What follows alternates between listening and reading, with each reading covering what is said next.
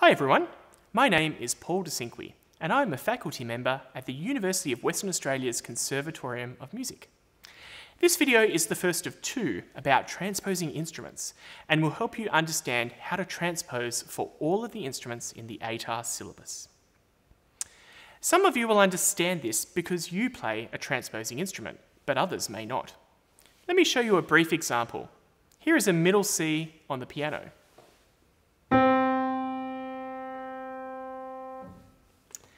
Now, listen to middle C on the B-flat trumpet. Listen to them together.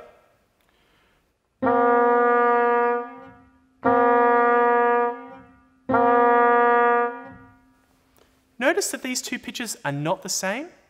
That's because the trumpet is a transposing instrument. That means that the pitch written on the page is not the same as the pitch that sounds. So, let's start with understanding which way we go when writing the pitch for transposing instruments. I suggest you remember a face when transposing. Your eyes are higher than your ears. And apart from the piccolo and the E-flat clarinet, which I'll cover in the next video, the written pitch is higher than the sounding pitch. So remember, written higher than sounding, eyes higher than ears, or sounding lower than written, ears lower than eyes. That's pretty easy, but the next question is how much higher is each instrument written than it sounds? Well, the clue is in the name of the instrument. Let's start off with the B-flat instruments. So these include the B-flat clarinet, the B-flat trumpet, and the B-flat soprano saxophone. When I play a C on the B-flat trumpet, or a written C on the B-flat trumpet, it sounds a B-flat on the piano. So the key of the instrument that we're talking about, the B-flat trumpet, that's the sounding pitch of when you play a C on that instrument. Now B-flat is a major second lower than C, so the transposition interval for B-flat instruments is a major second. Does that make sense? Let's do the others. Next is the A instruments. And really the only one you need to know here is the A clarinet.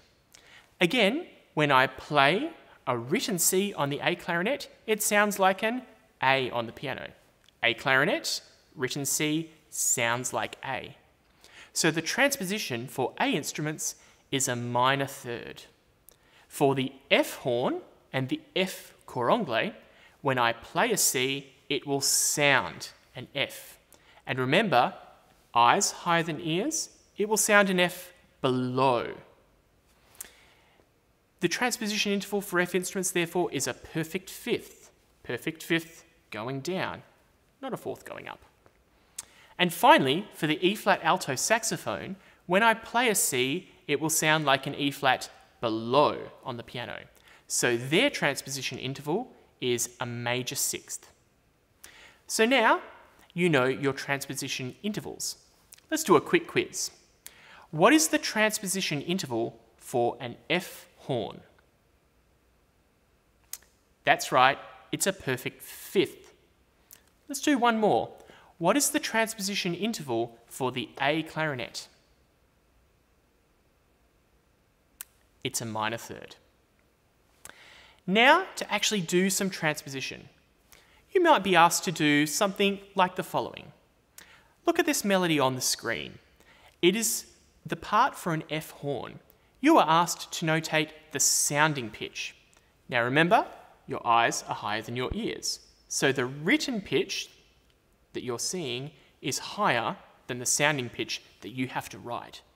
So we want to transpose this down to the sounding pitch using our transposition interval, which for F horn, if you remember, is a perfect fifth.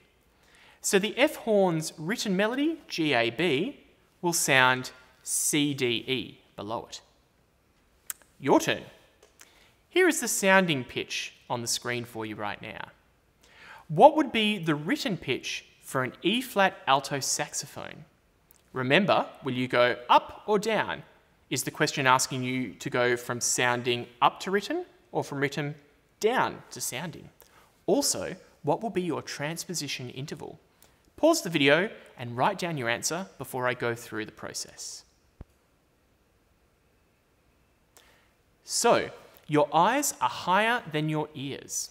The written pitch is higher than the sounding pitch, so we want to transpose this up to the written pitch using our transposition interval, which for alto saxophone is a major sixth.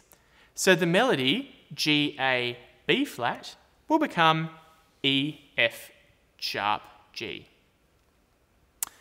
Remember that you will need to transpose your key signature in the same way if there is one in your example. If there is a key signature and an accidental present in the example, you will need to put an accidental in the same spot in your answer. Just be careful though, it won't always be the same type of accidental as it was in the question. A sharp won't necessarily be a sharp, a flat won't necessarily be a flat. They might change. There is still more to do on transposition. In the next video, I will explain the low saxophones and low clarinet and their clef changes, as well as the piccolo, double bass and the contrabassoon and how they work. Thanks for watching this video today. If you are coming to UWA after school, you will be studying 2 majors in your degree. Did you know that one of them can be music? We have a lot of students studying pre-med, law and engineering who do music as their second major. It gives you a chance to keep having fun playing your instrument and provides a nice balance to the hours of studying for your first major. Of course, you can also do the full music degree and do both majors in music. Email us at music@uwa.edu.au for more information on how the 2 major system works at UWA. Good luck for your ATAR Music Studies this year.